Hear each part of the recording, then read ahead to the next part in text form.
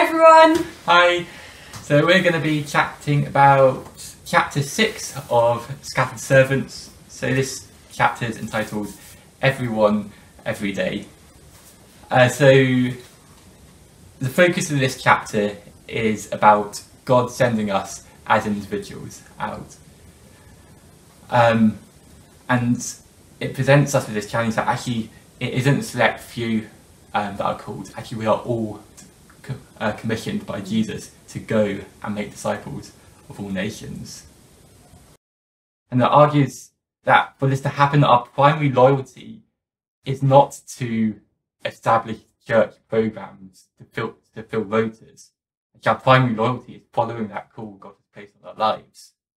That actually is more important to follow that call than it is to serve coffee if serving coffee isn't your call. Or to be in the worship band, or to get up and preach. All of these things are secondary to following that call God has put on our lives.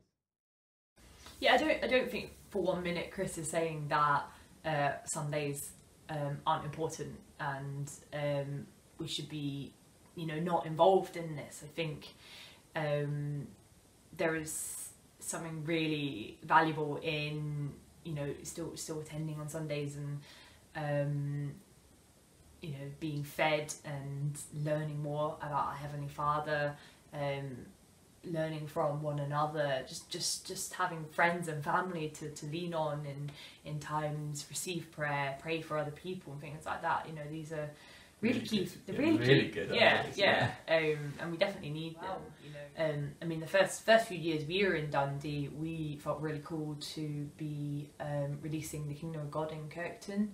And we were very heavily involved in a lot of great stuff up there, and actually there were days where it was so hard up there. It was emotionally, mentally, physically exhausting and led me to the brink of tears so many times. I even had my phone stolen once by someone there, but you know what, the life and the energy we got out of doing it as well was just immense, and we saw people come to know Jesus, accept God into their lives, and we were involved in a prayer room being set up there, which was just so exciting, and these are the things that actually it's worth the pain and it's worth the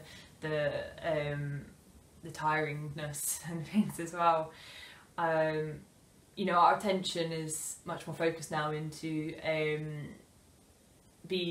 being on the kind of missional lead with City East Hub, doing that alongside the amazing Dave and Jules, and just we've got a hunger to just see people in our hub and amongst the church as well, but to follow their calling, to go where God leads them to go, and just be encouraging them and where appropriate equipping them in that as well.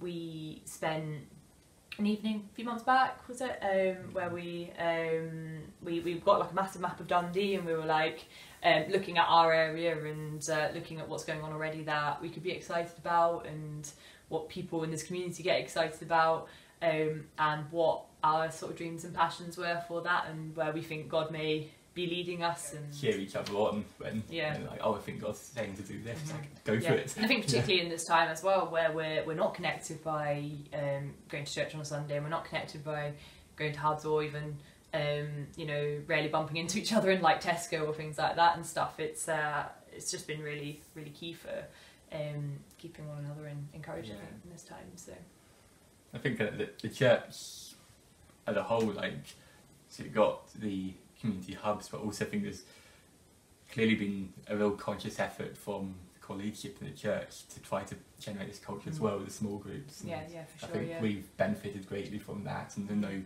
countless other people in the church have as well. Yeah, but I think just the way that the church has made it really easy for us to follow where God is leading us. But I think just wanted to end this short video. There's at the end of the chapter there is this amazing but slightly terrifying encouragement from John 3. Says, "The wind blows wherever it pleases. You hear its sounds, but you cannot tell where it comes from, or where it's going. So it is with everyone born of the Spirit. Actually, kind of, if we are a new creation in Christ, if we are born of the Spirit, actually we have given our yes to God to be like, go send me wherever you want. I will gladly and happily go.